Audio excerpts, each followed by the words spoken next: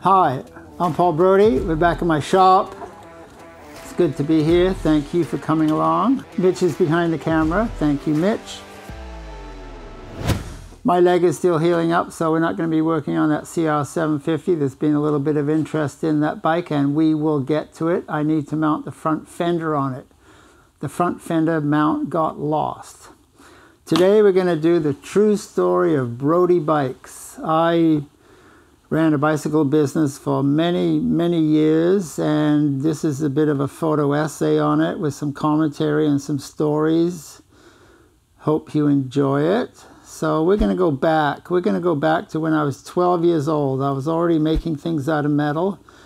There was a mini bike craze throughout North America. Popular Science had articles on them. Motorcycle shops were selling them, and the most popular one in my area anyway, Western BC, Vancouver, you could buy a Bonanza mini bike for $149. It was red, it had a Briggs & Stratton motor. A lot of the kids, their fathers were buying them. My father was not going to buy me a mini bike for $149. So I heard about a frame for sale, and I thought, wow, 35 bucks for a frame. And I went and looked at it, and it was a piece of junk. And as I walked home, I decided at 12 years old that I was going to build my own mini bike. It cost me $85 to build. I never kept a track of my labor. It's a Clinton motor, a 2.5 horsepower out of a lawnmower. The wheels are off a wheelbarrow, I presume. I didn't quite know how to weld then. I was just getting into grade 8, so I had some help with the welding. And then I did weld some parts of it myself, so that is my little mini bike. About a year after that, it was my birthday. We went down to Jericho Beach. That's next to the ocean in Vancouver, and we spent the whole day down there. I had a friend on a little Honda mini trail, and we rode all day. The cops never came. You can't do that anymore. That was a fun day. When I was 17 years old, it was the early 1970s, and it was the 10-speed craze. I don't know if you recall that. Everybody wanted a 10-speed. The motorcycle shops were selling 10-speeds. They couldn't keep them in stock. They had the local shop had 3 guys. All they did was to build 10-speeds on the floor next to the motorcycles, and as soon as the bike got sold, out the door. So I wasn't going to buy a new bike. I didn't have much money, so I scrounged parts. I got a frame off a friend, and I was out there. I've got sneakers on. I don't even have proper shorts, don't even have sleeves. I do have a leather helmet, which was pretty cool at the time. So I did enter a few races looking like that. I never rode with anybody because I didn't know anybody that also had a 10-speed. I got cut off shorts. I mean, now that would be just awful. And I got my sneakers. That's also awful because you don't have the cleat, you don't have the hard sole. I was learning, I was reading books, and that was my dabble into 10-speed racing. I wasn't going to show this, but Mitch had his finger pointing up on the shelf, and this is the trophy that I won. I was 17, and it was the Tropher. It was the Peddler Trophy Race. That's the store that I ended up working for. That's the next part of the story. And there was a sprint in the novice class, and I don't know how it happened. Somehow I was first, and so that's the only trophy I ever won road racing. So a memento from the past. After I left high school, I thought I'd take it easy for a couple of weeks, and that didn't work out at all. I was coming back from downtown Vancouver, and there was a machine shop. I had an interest in machine shops, so I walked into the store and said that I was looking for a job, and they asked me some questions and took my phone number, and then they phoned me the next day and wanted me to come down and talk some more. So it was a shop called Cylinder Grinders, and so that's where I ended up working for 3 years. So here's a picture of the shop, and this is the side that I worked on. They had 2 different sides. This is the automotive side. I did the valve jobs, the rebores, the cylinder honing, and all things like that. So here's a couple guys looking down a barrel intently. That's my boss, Ed. That's my foreman, John. We did not always get along so well, but I picked up a lot of things in that shop, learning how to do things. So, and there was a second side to the shop, which I ended up graduating over to. And that was more of the machine shop side. And it was a jobbing shop, so you never really knew what was coming in the door.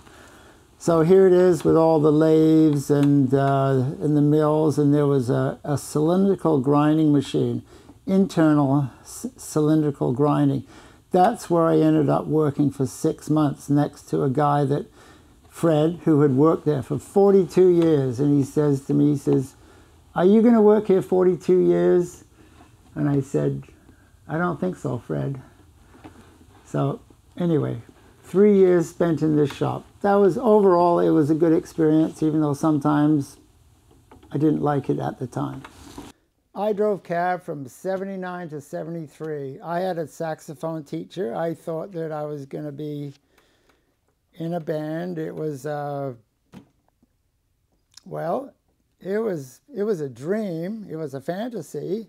I was never good at playing saxophone. But anyway, he drove cab, and he convinced me that when you drive cab 3 days a week, it gives you 4 days off, and you can do whatever you want. And that kind of appealed to me. So I signed up to be a cab driver, and that's what I did. What I found is that very hard to get out of cab driver when you like that lifestyle. So I tried a few things, and I'll show you a couple of the things that I tried. I was a little bit of an artist, so I came up with a figure called Wilbur, and Wilbur was the cartoon character in a cab driving series, and I worked on that for quite a while. Obviously, it never went anywhere, but I tried something. I put an effort in. I even got a copyright on it. How silly. But anyway, I did it. So when Wilbur didn't work out, I turned my attention other places. So the next thing I did a set of 4 motorcycle road racer Indian art motorcycle prints. And I really thought that I was on my way here. I was going to make some bucks. Because, you know, when you get 4 sets made, if you can sell them for 20 bucks and you got 400, 500 sets, what is that, $10,000 more? I don't know. You can do the math. Anyway, so I tried to sell them, and there really wasn't much interest, because open up a magazine, you got a full color photo of action shop motorcycle. Who wants to pay money and then have to buy a frame to put it on the wall? So I sold a few, not many, and then over the next probably 17 years that passed by, I gave them away. And that was even kind of hard to give them away. People would say, "Well, I'll take that one. I don't want that one." So learning my lesson on being an entrepreneur in the art world didn't always work out. But I was still looking for a way out of cab driving. I decided at this point in life, this was about October of '82, I decided that I hadn't had a bicycle for a while, and I thought I needed a bicycle. That would be good for exercise, and I could get around on it. So I went down to my local bike shop, which was the Peddler, and I walked in, and I was just looking, right? I was looking. And then an hour later, I walked out with a brand new Norco Magnum 12-speed road bike, which I had no intentions of buying that. And I spent $386 on my Visa that I had not intended to spend. So I go home with this bike, and I start to ride it, and I realized pretty quick that it's not the greatest bike that you can buy, but I had a bike. So I needed some parts. So I went back to the shop, and I walked in with the bike, and Sam's leaving. Sam's the owner, and he says, "Oh, you buying parts?" I said, "Yeah." So he says, "Good." So I go to the counter, and I wait for probably 10 minutes. Nobody comes to the counter.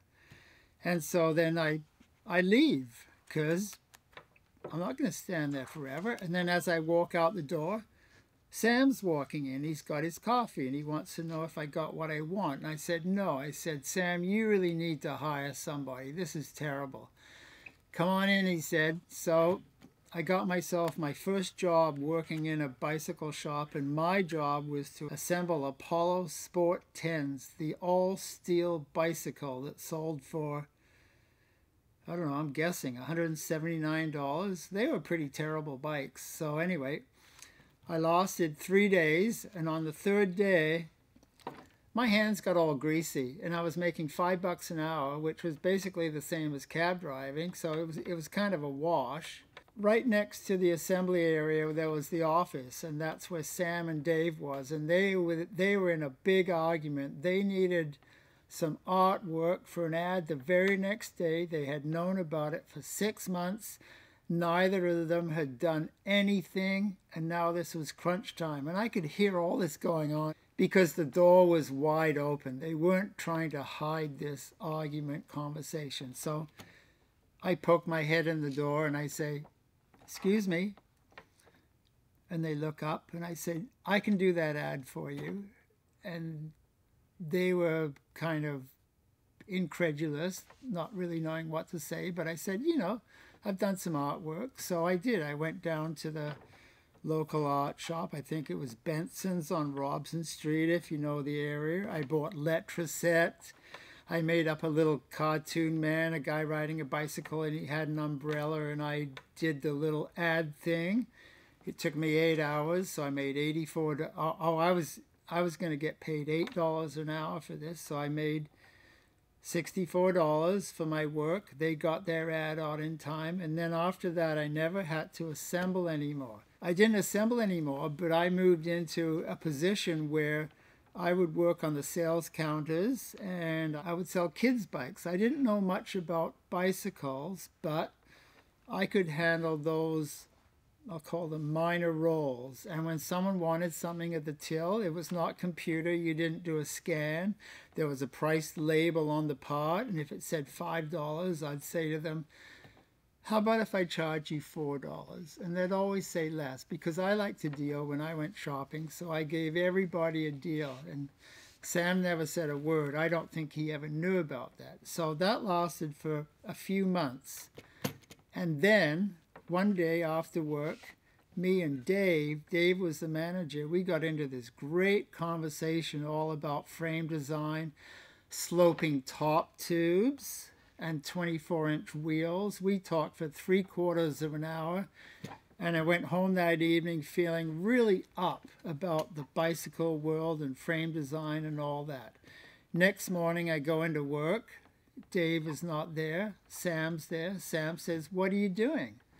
I said, I showed up for work. And he says, "Well, didn't Dave tell you?" I said, "Tell me what?" And he says, "That you're laid off." And that was a complete shock to me. I never saw it coming. I was devastated. I walked home slowly, and if there's one thing I decided on that walk home, is that I'm never going to work for anybody else in my entire life. So I didn't have a job at the Peddler Bicycle Shop, but they needed me. They needed me to do all sorts of renovations and things like that. So I'm going to run through a little itinerary here of things that I was doing while not working for them and getting $8 an hour still. I made a sandwich board for the Peddler Bicycle Shop. They would later change their name to Bob's Bikes on Broadway, but for the first part, it was the Peddler. I made sales counters. There was no one else they knew who could make sales counters, so I was using my woodwork skills. And there's some other sales counters or places you could put your coffee. This is the back of the sales counter, and this is where all the inner tubes went. They wanted it on an angle so that the inner tubes would always slide down to the bottom and look more organized that, and then other stuff went over here. And this is where extra clothing went, and they'd put a bicycle up on top to show what was going on there. I made some racks for a bunch of cycling clothing, so you can see what I did. There's a rim, 10-speed handlebars, a tube, and then there was a little spike that came out, and that's where the wheel went on, because it's a quick release wheel, and then you could actually lock it, and then all the hangers holding the clothing went all around here, and you could spin it too. Now in this store, it's a good thing to mention at this time, because because the Peddler was a huge store, and they just weren't using all their space. And so they had space that they could rent, and the renter upstairs was Rocky Mountain Bicycles in its infancy. They were very small in a way, but they had lots of ambitions. So what they were doing was ordering things out of Italy. They were ordering clothing, they were ordering a Gucci frame sets, and they were selling them, but they were upstairs. They never really had a good storefront, but as they got into the frames more, they got a wheel building operation that was known as Wheel Tech. And these guys were lacing the wheels up in their laps. So what they wanted was a rack, a fixture to hold the rim and the spokes. And so they could lace it up where the rim and the spoke and the rim and the hub was held in position. So I want to show you how this works here. I built them 3 racks. There's the posts where the hub mounts on. This holder over here is to hold the nipples. And then over here, there's a series of rollers, and it's adjustable for different sizes of rims. You can move this up and down on the post here. These are wheels off a skateboard. Here's the close-up. This is a piece of 3/16 spring steel rod, and you can see how you pull this up and it glides over, snaps in, so it's locked. So the rim is coming through here. It's all adjustable, and they actually worked quite well. I never got any sort of bad news over there. And I had to get these done because I had a mortgage payment coming up. And if I didn't figure out how to do this, I wouldn't be able to make the mortgage payment. So this was really crunch time for me back in, well, I guess it was 82, somewhere right around there. As I mentioned earlier, Rocky Mountain had an entrance off the alleyway. There was no entrance off of Broadway Street.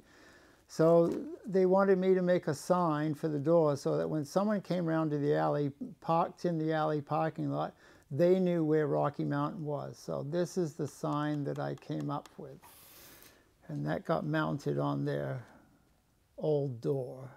Inside the Rocky Mountain warehouse, there's some frame boxes, and they needed a set of steps taking them from the main floor up to the upstairs where they had more of the storage. So I made a set of steps. $8 an hour. And you carpenters, you can probably pick faults with all that. So that was basically what I did working at working at the Peddler and getting more involved with Rocky Mountain, because the owners of Rocky Mountain, everybody wanted you to think that retail was separate from wholesale, but that's not actually what happened. There was a lot of overlap between the owners of retail and wholesale. That's another story. Not really going to go into that. I'm working in this situation of some people I'm working with are in retail, some are in wholesale. There's kind of a flow going. Everybody kind of knows what's going on. And that's when the Red Ritchie showed up. And for me, that changed an awful lot. I'm going to show you the picture. Here's the Red Ritchie that showed up. This probably would have been in late 82 or late 83. See, because the mountain biking scene, it started in California earlier, probably 4 or 5 years earlier. And it took a while for the mountain bike craze, or whatever you want to call it, to make its way up the coast. And then from when it hit the Vancouver area, that became a big spot for mountain biking. And then it slowly spread east. It didn't just start in California and then suddenly it was everywhere in North America. It didn't happen like that. It slowly took its time as it went from shop to shop, region to region. That's more how it happened. So anyway, this is a bike that was made by Tom Ritchie, the man himself. And I could not believe that anybody had made a bike that beautiful. I couldn't take my eyes off it. So I wanted one. I could not afford a bike like that, but I knew that in the back of the peddler there was a dumpster, and we didn't recycle like we do now. Everything went in that dumpster. The garbage, the frames, the parts, everything went in there. So at lunchtime, that's the first thing I did. I went into the dumpster and I looked for what I could find, and I found a Sakine road bike, a 25-inch road bike that was way too big for me. Well, I guess I could have made it work, but that's not what I wanted. I wanted the tubing. I wanted the bottom bracket and things like that. So I grabbed that and I took it home to my shop, because I had a working shop now at the back of my house. I'll show you what I came up with. Here's the bike that I am building. And I've made a set of forks. They're just made out of mild steel tubing, nothing fancy. I made up a jig out of plywood and 2x4s to hold the jigs. And I didn't have a TIG welder, so I had the brazing torch. And by the time I had tacked the forks, the jig was on fire and I had to take the whole thing outside and it burnt. That was a jig that got used once. And so I cut out the top tube. You can see the braze. I lowered the top tube down so I had a sloping top tube. That was my goal. I wanted to do a bike like Tom's. That was a Timberline comp, I think. No, yeah, it was some kind of a comp. I think maybe a Timberline comp. I can't remember now. And anyway, so I worked on this thing and I've been assembling parts. I would scrounge parts because the bike shop had a lot of parts under benches, and found a set of wheels and tires. I was so psyched by building this bike. It was kind of amazing. Here's what the bike looks like when I've done all the brazing, and I got a couple tubes as chainstays. These are mild steel. I was really in my infancy of learning about bicycles. I didn't know about geometry and angles and lengths. I was winging it. So you can see the fork, and there was a big lumpy steps here. So what I ended up doing was smoothing it with Bondo, and then after it got blasted, of course, I painted it red so that the bike would kind of look like Tom's. So I have painted the bike, and when you look at it, it kind of says mountain bike, but if you know anything about bikes at all, can you see the angle of the chainstays? The bottom bracket is really slow, slow, low, maybe that's the same word. The bottom bracket is really low. I think it's at 10 inches. I don't think it's under 10, but it's basically around 10 inches. So I scrounged some 165 cranks, and then I had to be really careful going around corners because otherwise the pedals would hit. I actually used to stop pedaling in the corners, and the head angle is kind of steep, and I think maybe because of the toe overlap, I have to be really careful that my toe doesn't hit onto the tire. I got a Brook saddle. It ended up sagging a lot, wasn't great. The forks were okay. I got cantilever brakes front and back. My first mountain bike, and I think some people at Rocky Mountain kind of opened their eyes a bit and realized that, maybe this kid can do something. Well, I wasn't a real kid then, but maybe he thought this young guy could maybe do something with his hands and working with metal. I could do small wheelies on the bike because you notice how dark my hair is? I was younger. Life was full of potential back then. Okay, right back in town at the bike shop with the peddler, and there was also Rocky Mountain renting space upstairs. There were some pretty big things happening. Like I said, Rocky was ambitious. So in town here in Vancouver, there was also a bicycle frame shop called Norman Hill. Norman Hill was a total character, and he came over from England. He had his background in bicycles in England, opened up a real retail shop down by Stanley Park. and he decided that he wanted a frame shop. So he set himself up a frame shop in Steveston, which is in Richmond. He hired a guy from England, brought him over. That was Derek Bailey. He becomes integral in the story starting from this point. So Norman Hill ran the bicycle shop in the daytime. I guess he built the wheels, he did the sales, and then he was also a spray painter. So after the shop closed at 6 o'clock, he would drive out to Steveston, which was about an hour, and he would paint frames. And these were all road bike and track frames, which were made by Derek Bailey. Those were his specialties. He had no interest in mountain bikes whatsoever. So these frames were painted often fluorescent orange, and driving around town, nobody else had bikes painted in the late 70s, early 80s, fluorescent orange. The bikes really made a statement. Anyway, he wasn't making it financially. Funny that it's so hard to make money in the bicycle business financially. So he sold the frame shop to Rocky Mountain. So now Rocky Mountain had a frame shop. They had a frame builder. That was Derek Bailey. And they didn't have a spray painter because Norman Hill was no longer in the picture. So I was the handyman, remember, $8 an hour. And so they asked me, they said, would you spray paint frames? And I said, well, I have no experience spray painting frames. And they said, we don't know anybody else who can spray paint frames. So I had an old Econoline van at the time. It was a 1964. It was painted red oxide primer. And so I would drive out there in Grandma. The van was nicknamed Grandma. And I got a key to the shop, and I learned how to spray paint frames. Nobody showed me. There was nobody to show me. I was basically self-taught. And so they seemed to like how I spray painted frames. So I became the painter.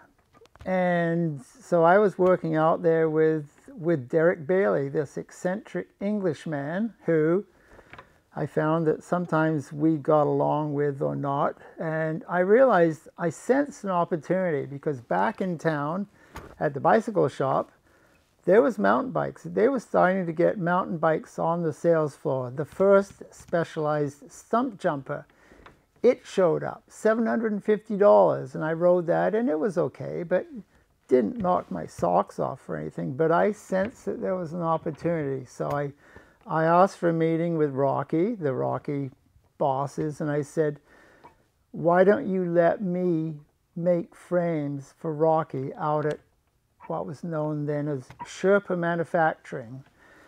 And they were skeptical. They were really skeptical, but there was nobody else knocking on their door in that fashion. So they gave me 10 sets of tubing, and I went home, and I literally sat on my couch for a week. And I thought, at that time, Tom Ritchie was a huge influence in the shop. I had started painting his frames. You know, they made a deal where they could get raw Ritchie frames up, and then I would paint. And so I saw a lot of Ritchie stuff all around me, and I knew that Tom was big in California.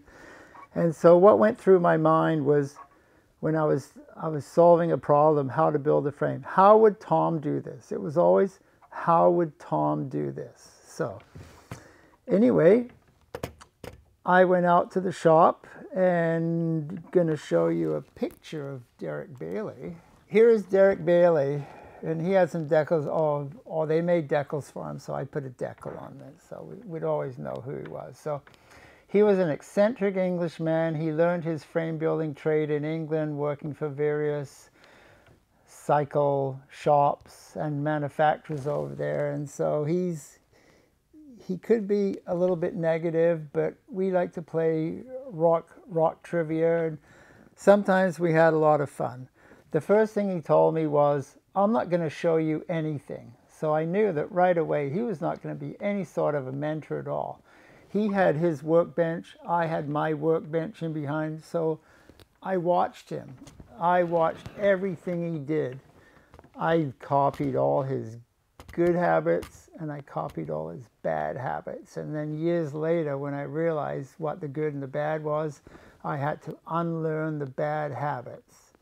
But c'est la vie, that's how it was.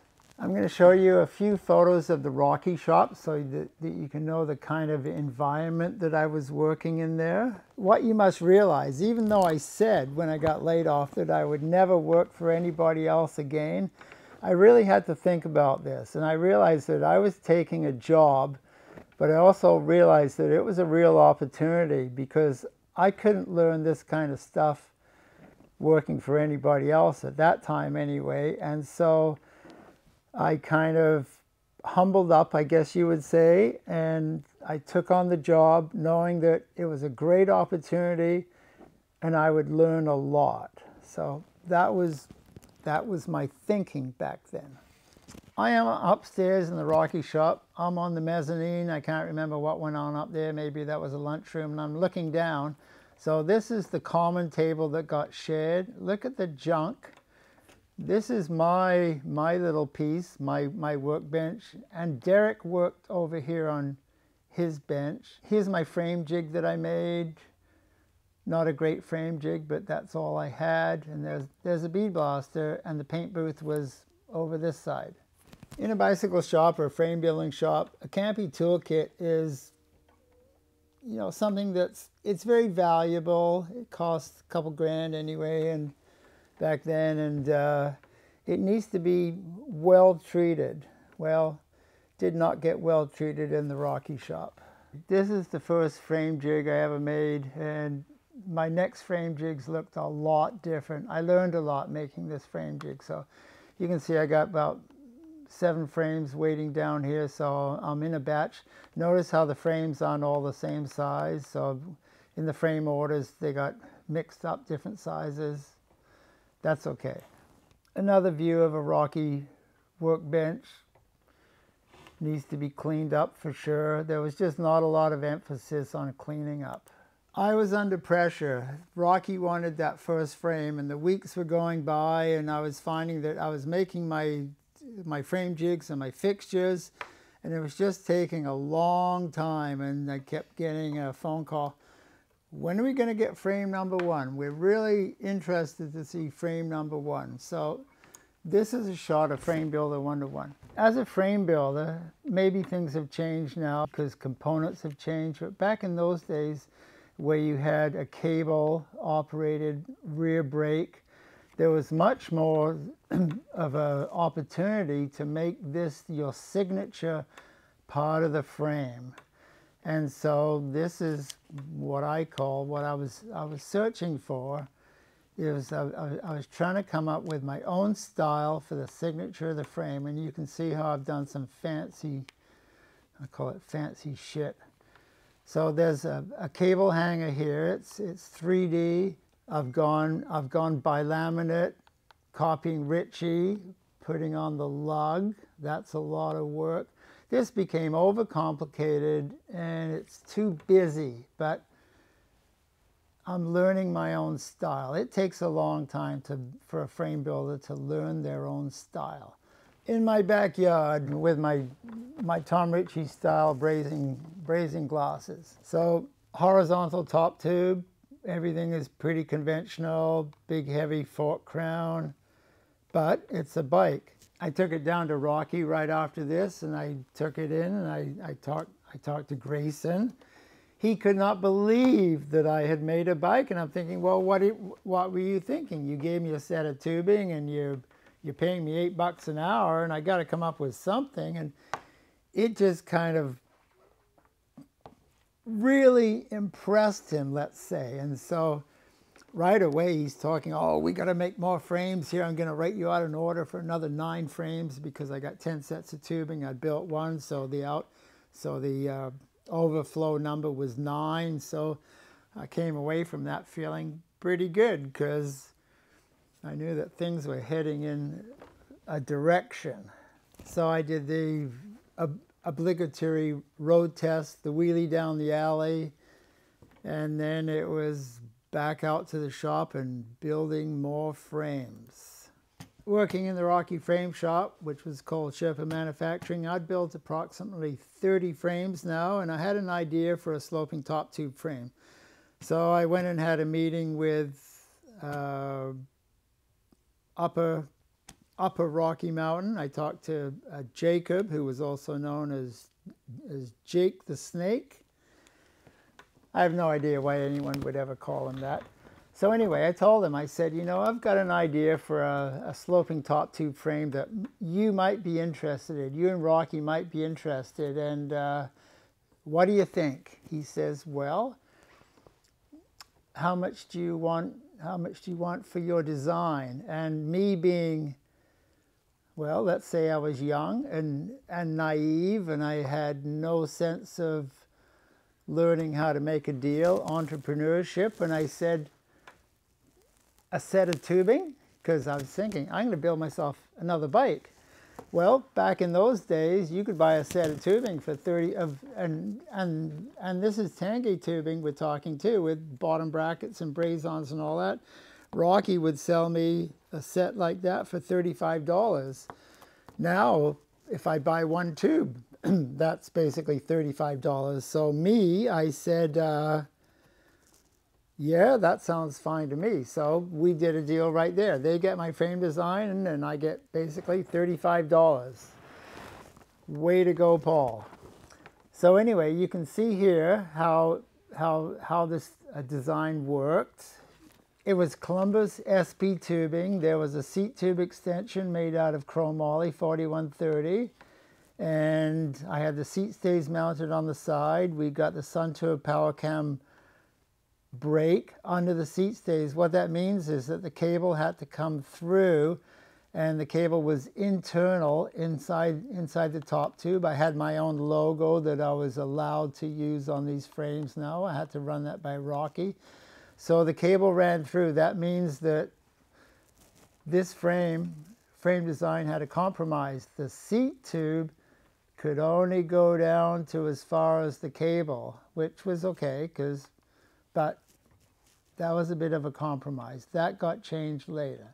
So this was my frame design. So I made my own frame using this design, and I think my frame was number 32. So I'm slowly, incrementally getting more. Okay, so you have to appreciate what's going on. I'm working inside Rocky. I'm building Rocky frames, but I've got my own bike, which I built. And there's the Brodie decal on it, right in front of everybody. So, but no one really said anything, so we just carried on. But that's the bike I was riding, and it was made out of Columbus SP tubing. That bike was beautiful to ride. It had a Ritchie Unicrown fork on it. Here's me on the same bike. I was now racing my mountain bikes. It was called the Burnaby Flatlands Race. It was put on by Synchro, which was Peter and Pippin at the time, and there was no hills. You just raced around the four corners of a flat field in the mud.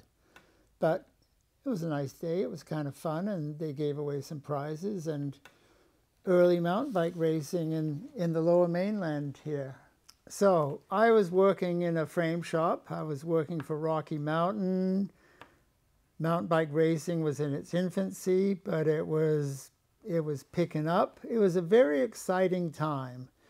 Lots of people were keen on mountain biking, and I was in the midst of it, to be sure. I left Rocky in May of '86, so now I was truly on my own. So I want to show you this. This is the house that I lived in with my sister. We had a mortgage on this.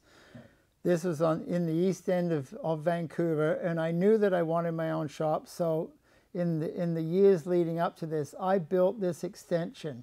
This is a sun deck, and my workshop is underneath.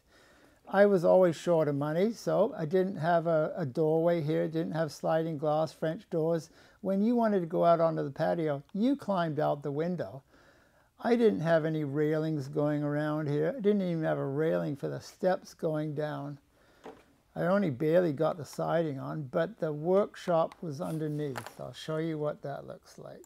This is inside my small shop. I still have, out of interest, if you're interested, I still have that red stool. I have my bandsaw, I have my toolbox, I have my park stand, I have my frame jig. So a lot of that stuff, all those years ago, I am still using. So this is where we would build the frames, and it wasn't long before Mike Truelove, he came over and he wanted to work for me. So we worked together for, I think, 8 years.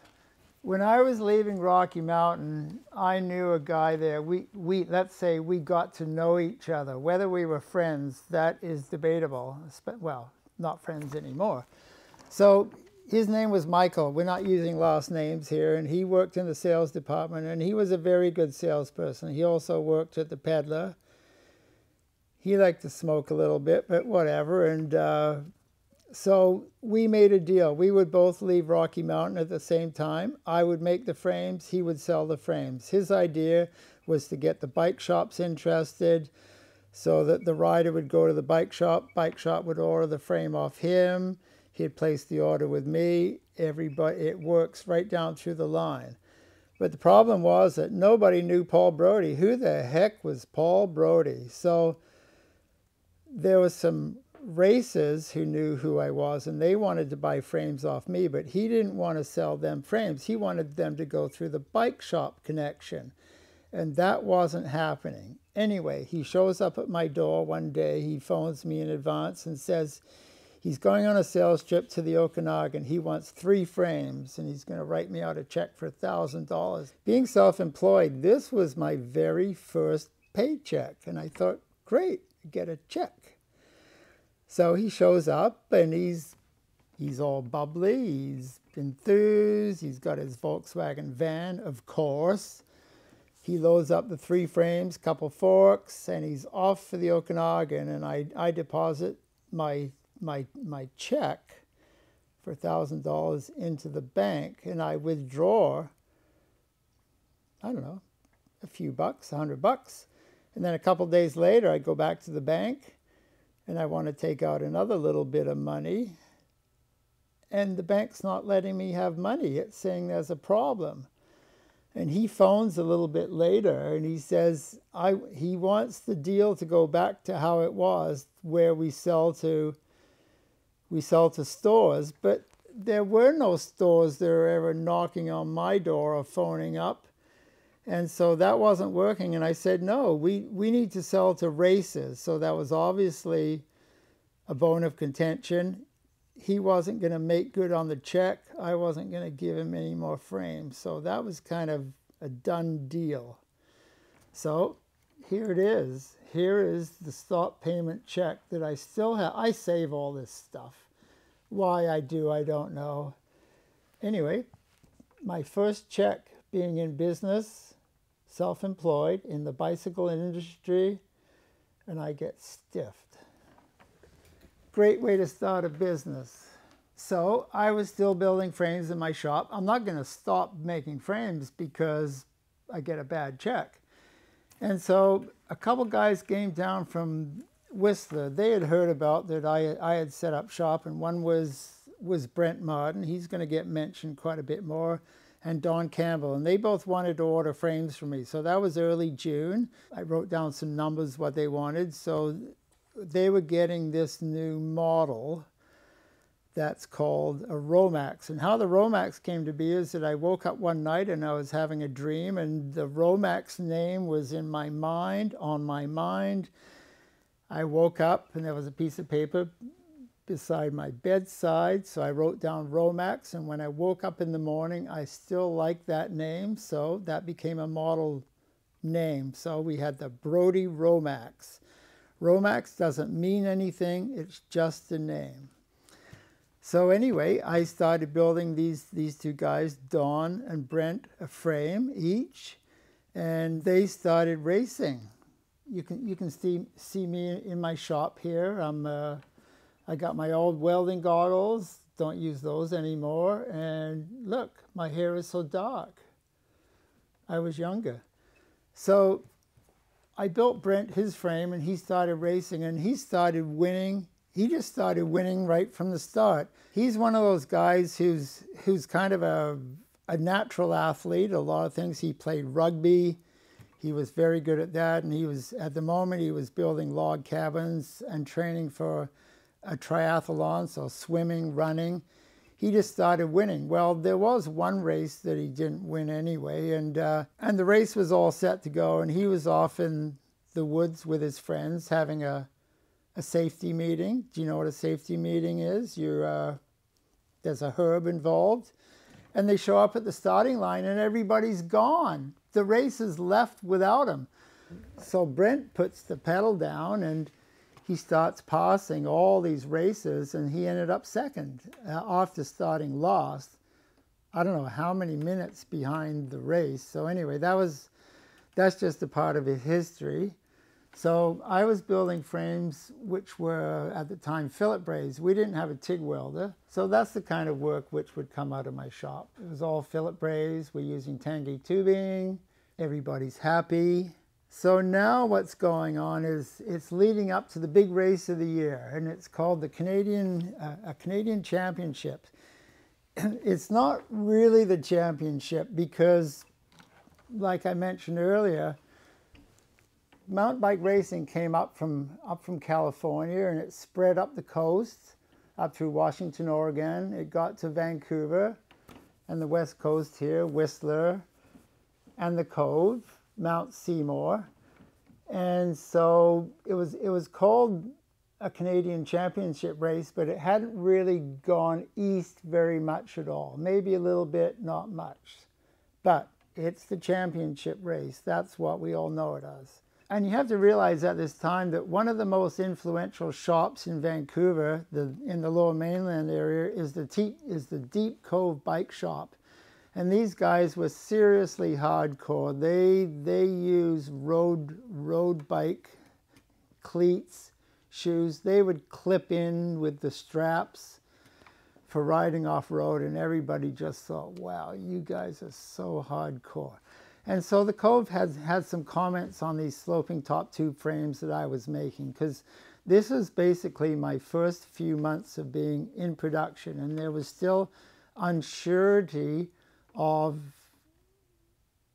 my name. People hadn't heard of me. Even Brent, he took the decals off one side of the down tube and the decals off half the other side of the down tube. So one side said bro and the other side said die, because he was a bit unsure of having the Brodie name on his bike.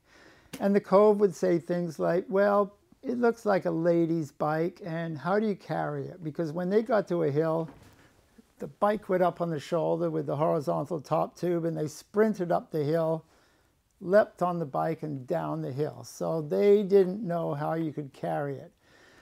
Okay, so we're at the race now, and Brent is a little unsure. He's on the injured list. He's got a little bit of a cast on his right wrist, and this is right before the race. You can see on the down tube, it only says bro.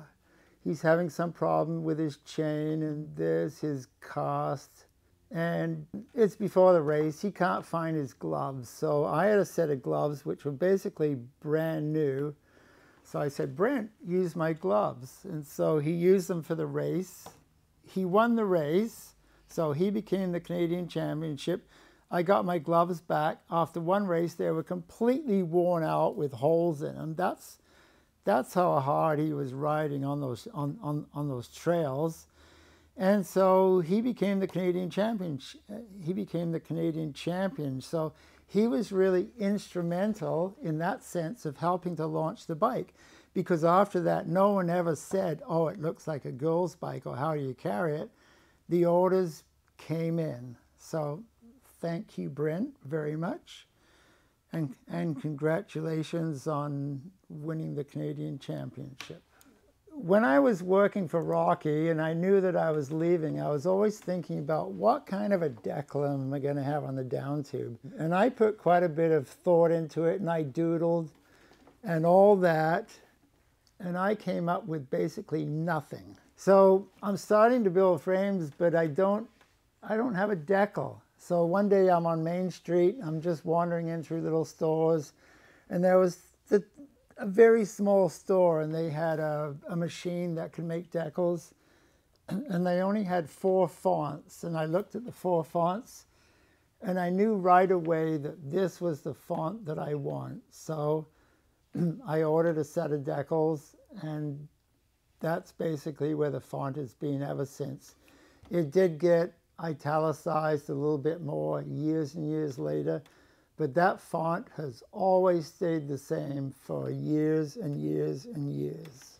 I like big brakes, and so even on a mountain bike, I like large brakes even on the front.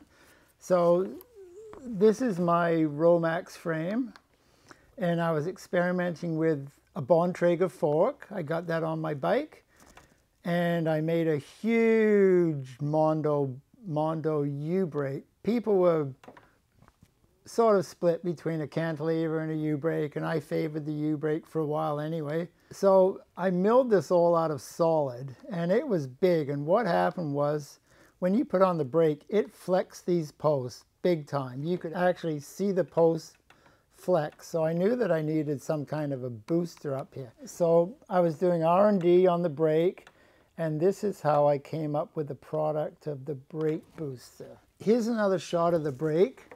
And you can see how the brake booster, it ties it all in. It gives enough clearance for the tires. Tires back then were 2.1. Look at my special brake hanger. I got 2 bolts and 2 nuts. I always thought that 1 bolt wasn't sufficient, even though I can't recall it ever. So I did a little bit of R&D on the brake hanger as well. You can see I've even got a greased nipple in here. These pads and the springs, they came from IRD Interlock Racing Design, Rod Moses. And this was the forerunner onto me going on and designing my own composite fork. Here's me on my Romex. I'm actually racing in California at Mount Shasta. And last night when I looked closely here, I realized that I still got the cantilever brake on here. So all that R&D modification happened after this race. We did a video a while ago and I showed you how to make brake boosters manually. Most of the boosters we sold, they were all CNC machined, but this is kind of a nice shot of artiness in the shop. Here is the Gator Blade fork that I came up with. It's kind of hard to see in the shop, but it's an alloy crown. It's extruded out of 6061. 8mm bolt holds the blade in from each side. Nobody else has done that before or since. Works really well. We never had a failure like that. This was the cantilever brake booster we made out of magnesium, had made out of magnesium. Those sold well. We sold thousands of those. So anyway, this is the Gator Blade fork, and that was a name I came up with somehow. It kind of sounds like the blade has some bite to it. In the shop, I was in charge of making the Gator Blades. This was my baby. So this was a rack. You can see how many forks got made at one time. In total, we made a total of 700 forks, and we took them down to the Interbike show in Los Angeles, I believe, and don't you know it, the Rock Shock came out at exactly the same time. We knew that we had a great fork, but the buzz was Rock Shock. And, well, we didn't sell as many forks as we want. We sold them at cost, basically, and then years later they became collector's items selling for $600. The most we ever sold them for was like $189. What a deal. Here's the AutoCAD drawing for those of a technical mind. Here I had Scott Taylor helping me out with the AutoCAD. We're still friends after all these years. He did all the AutoCAD for a lot of the things we were working on at the time. I'd work in the daytime in the shop. I'd go around to his place after hours. These all got CNC machined. I tried making them manually, but CNC was much better. I like this page. It was the best innovations of 1989, and there we are, number 14. We didn't even have the name for the fork yet, so they just put it down as the Brodie composite fork, Paul Brodie. And yeah, it was nice to get a mention in MBA. I've gone through a lot of how the build-up was in the company and things like that. And so we got to a point, every company, it seems, has their rise and fall. So at the top of our rise, we had a dozen employees all at the same time. So, man, I had my hands full trying to manage everything. The most frames we made in a year was 500. We had our own race team. In 1988, we moved to a larger location, more rent. We did 4 trade shows a year. We did ours in BC, we went to Toronto, we went to the States, either Las Vegas or Anaheim, and we went to Germany because Germany was quite an important market for us. In total, Brodie Bikes has made 4,269 frames, so that's, I mean, it's not huge, but it's substantial. And all the time, you know, when I was working in the basement of the shop in my house, me and my sister's house, I always had money in my pocket. And then as soon as we moved out to a commercial location and got the accountant, the lawyer, the bookkeeper, the advertising manager, all these layers of people and more sophisticated stuff, the 2 phone lines, the business phone line, the fax line, and all this, we always had a hard time making money. And I think a lot of other bicycle frame building companies, even larger companies, they had troubles making money too. So anyway, we're not going to dwell on that. What I want to show you now is just some snapshots of what life was like back in those times, and then we're going to call it a wrap. This is outside our shop on Beckwith Street in Richmond, and this is most of the gang. If you know us a little bit, you might recognize some faces in there. That's me at the very far left. At some point in time, we were making our 1,000th frame, and we decided that we wanted to make a bit of a splash with it. We were also in a lawsuit with a distributor, and so we just went ahead. We never asked permission of them, and we put a half-page black and white ad in Mountain Bike Action. Our distributor was not impressed. Notice that makes me smile. Here's our shop. As this was in 1988, and because we were having a lawsuit and we weren't allowed to sell in North America, we decided that we would take on the German market and the European market. So these boxes are just about to fly to Germany for our first ever German trade show, which was a huge success. And you can basically see our shop, frames hanging up, frames being worked on. That was a good shop. And someone showed up in our office one day, I don't know who he was, and he handed this in, and he had an idea for Brodie Man, the cartoon series. And then I don't recall ever seeing him again, but I still have the front of the cover, and maybe someone else is going to fly with it one day. No idea. We also did love handles. These were the handlebar extensions that went on either end of your handlebar, and we had them in straight, had them in curved, anodized colors. They were popular for a while. I don't think anybody uses things like that anymore, but Brodie love handles. That was back in the day. Looks like the frames have come out of the paint booth, got their decals on them, waiting to get shipped out. That was one way we made money. I made a bike which became known as the Wasn't. It was never really advertised much, and it was a composite bike. It had an alloy 6061 front end. The back was a steel. We had a composite fork. So I know you were wondering where that big brake went. Well, it ended up on this bike. I built this brake. Well, I built the brake, I built the bike, and then I never got it heat treated. And then once I built it all up and rode it around the parking lot, I thought, why did I ever build this bike? What am I going to do with it? I have no idea what I'm going to do with it. So right away I went inside to the office and I phoned up the Mountain Bike Museum in California, and I said, I've got this bike. And I described it, and they said, yeah, we'll take it. So it was a gift.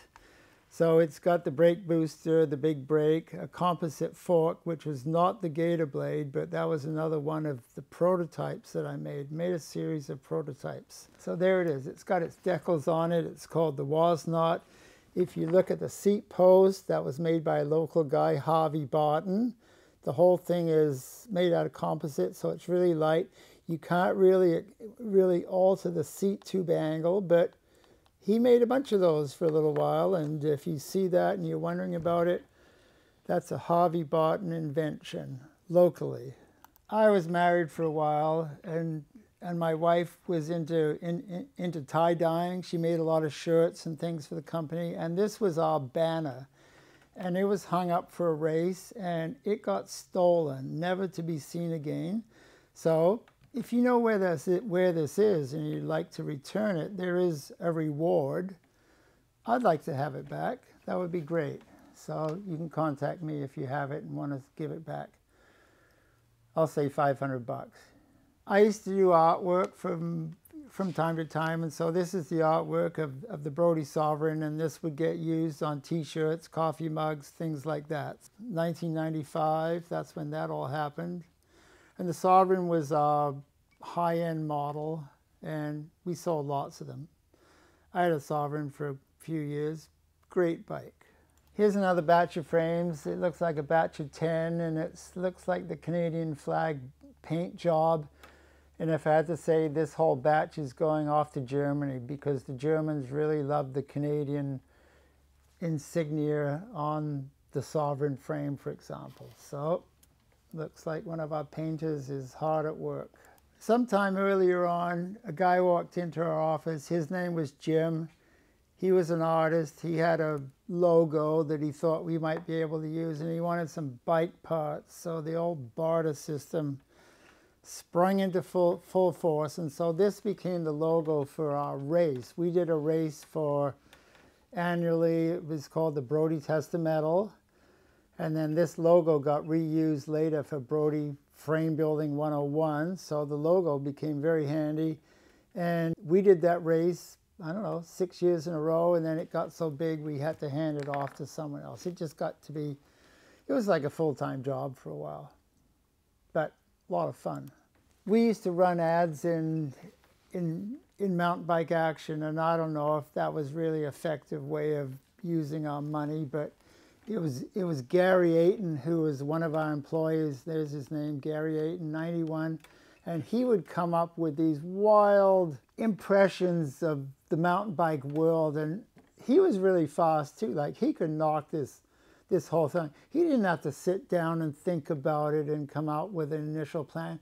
This whole thing was maybe an hour. Maybe I'm exaggerating slightly, but it didn't take him long at all. He'd just whip it out and then go back to work. Really good guy. So anyway, this is some of the stuff we sold, and we had a distributor in Germany, Switzerland, Japan, USA, Canada. So, wow, you could say worldwide. Maybe an exaggeration, but you could say that. As I mentioned previously, we had a race team, and this gentleman here, his name was Jojo Buscom. I would say he was our star rider, and everybody liked him, and he was fast, and it was good to have him on the team. Thanks, Joe. So when you do a slideshow and you show different things, it always comes back to kind of the main guy, and that's me, holding a torch. Not today, a different time. Thank you very much for watching. We hope you've enjoyed that little look back into mountain bike history, because that is mountain bike history, and that's sort of through the eyes of me, who is up here playing an integral part in my own way in a small world of mountain bikes locally. So, I'm sure you're going to have some questions and some comments. Maybe this is one of our longest videos, I don't know. I'm really thirsty right now. I'm thinking of coffee. Mitch and I like coffees. If you buy us coffees, wonderful. I'm still in chemo. I've passed my 4 month. I'm into 5 months. I'm doing well. Thank you for watching. See you next time. Bye.